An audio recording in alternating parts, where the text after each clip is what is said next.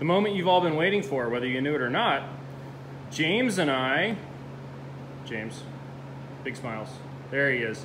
We're gonna show you how to design anyway. I already built it, so I can't show you how to build it, but we're gonna show you how we built our own keg washing setup about two and a half years ago, and it's been working out really, really well for us. I'm gonna give you the nuts and bolts of how it works and how we're gonna use it. So you'll be able to see that. So first, a quick overview of the manifold I built, and you can make this. I did some TIG welding and stuff in here, which you do not have to do. You can, as you can see, you can pretty much thread this whole thing together. Stainless steel, 304 stainless steel, which is cheaper than 3/16. So you can make this thing on your own. Parts are not super expensive if you can find them on like eBay or Amazon. And so basically what we got here is this is a manifold. So any valve that's open is going to be communicating with the manifold, meaning if I have water going into it, anything that I do in there is going to be dealing with water. If I open my CO2 gas line here, it's going to be dealing with CO2. So I'll give you a rundown of like each individual part. So we're starting with, that's the water in is either hot or cold. I'll explain that. Keg 1, Keg 2, there's our sanitizer in, our caustic in, and our CO2 in. So let's start at the beginning. The water in right now is going to my mash tun fill line. It's just the easiest spot to take it in. So that goes to that mess there, through a valve, and then into our on-demand hot water heaters. If you're starting a brewery, get hot water, on-demand hot water heaters. They are the greatest thing in the world. Okay, so we got our water set to 185 degrees. You kind of want it as hot as you can get it for what we're doing in the brew house as far as keeping the sanitizer hot, or sorry, the sanitizer cold, the caustic solution hot, rinsing hot, and when I'm using this for sparging and filling, I can get the water up to 185 degrees right at my brew house, which is critical. Anyway, back to what I was saying. Hot water comes in, goes through the line, goes to the manifold. So the first step we do is to hook the kegs up, blow them out with CO2 to get most of the crap out, switch over to hot water, and then we're gonna open, pretty much for the whole process, our K1 and K2 valves are open, because obviously everything is talking to the kegs. And then based on whether we're sanitizing or caustic, one of those two valves will be open as well. This will make more sense when I get to using the thing. Okay, so Keg 1 and Keg 2 go to these hoses that go to these Sankey fittings. One end is going into the top, which goes to the straw inside of the keg. Other end goes to the gas line.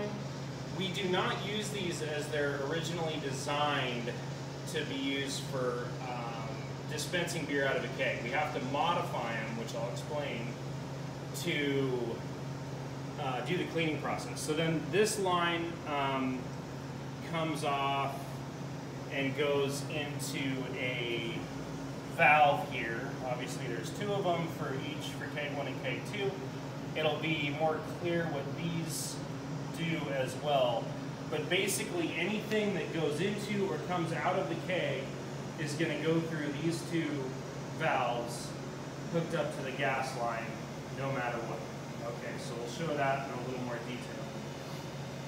The next two lines are the sanitizing caustic, and those go over here to the discharge side of the pump.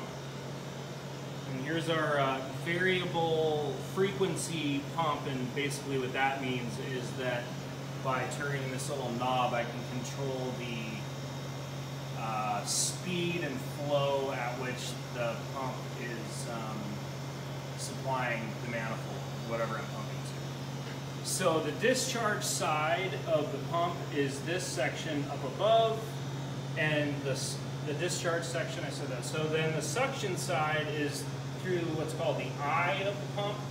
So in centrifugal pumps like this, the inlet is always in the middle. Okay, so then I've set up this manifold to make this way, way easier to do. So as you can see on the discharge side, depending on how my valves are arranged and what I'm trying to do, whether I'm trying to sanitize or do caustic, I'll open the corresponding suction from my sanitize keg full of solution, or I'll be sucking through my caustic line going to my caustic tank and my sanitize tank. I got a hot hose on my caustic because it's really hot, and I've got a cold hose or just a general purpose hose on my sanitize tank because the temperature in that one needs to be cold. So I got a hot and a cold, and we'll explain how we deal with the heat and stuff. So then if I'm doing a caustic cycle, I suck through the bottom valve, which is currently closed. So assume all four of these valves are closed. So I'll open this one, suction, I'll open that discharge, which will go, like we said, to our caustic line, which is now going to be supplying the manifold. When I'm done with my caustic cycle, I'll switch those valves over into the arrangement they're in now, and I will be doing a sanitize cycle and shutting off the caustic cycle. So then the caustic line will be closed and the sanitize line will be closed. And in between steps, we're going to be blowing out whatever liquid is left with the CO2 line, and then we're also going to be pressurizing the kegs up to about 13 or 14 psi. And we'll show all this in a second. I just wanted to give you a brief overview before we got started. So a little bit on the construction of my keg washer deal. We actually started doing this with my manifold here being screwed into a piece of plywood, basically. So this stainless steel used to be plywood. It sucked. So, and it didn't have wheels, so we had to carry it around. I frequent my local scrapyard, and I was able to get this piece of stainless for about 30 bucks. It was formerly in a restaurant or something as a countertop surface prep. So I took this piece of plate and I cut out, as you can see, the cutouts for the kegs to slide in there upside down. The other kind of critical thing is that when they're under there, and these are tapped, and the keg's under there, you need a clearance under here so that those handles don't hit. But I won't close it, but basically use your imagination. So if this thing's too thick, those handles will hit and it doesn't really work right. So, okay, so then I also incorporated, for the rest of our brew day, I put this sink in here. Ignore my welds. It was a really light material. It's not my fault. It's my fault. And I bent a couple of pieces of rod and welded it onto the back, so I got all my tri-clamp gaskets and tri-clamp fittings, of which I am out of, but they slide onto this thing. And then when I'm brewing, I fill this up with sanitizer during the day. And I got a little valve on here when we're done, and you can obviously just drain the sanitizer off. But during, all the clean part of the process, after the wort's been cooled through the chiller and it's going into the fermenter, that part all has to be really, really clean. So I just leave all my fittings in there during that process. I put a shelf on the bottom here during our brew process, during our clean process. These two kegs will live under here, so everything's totally self-contained. And then I just bought some, well, I found another piece of the scrapyard for the bottom. That was awesome.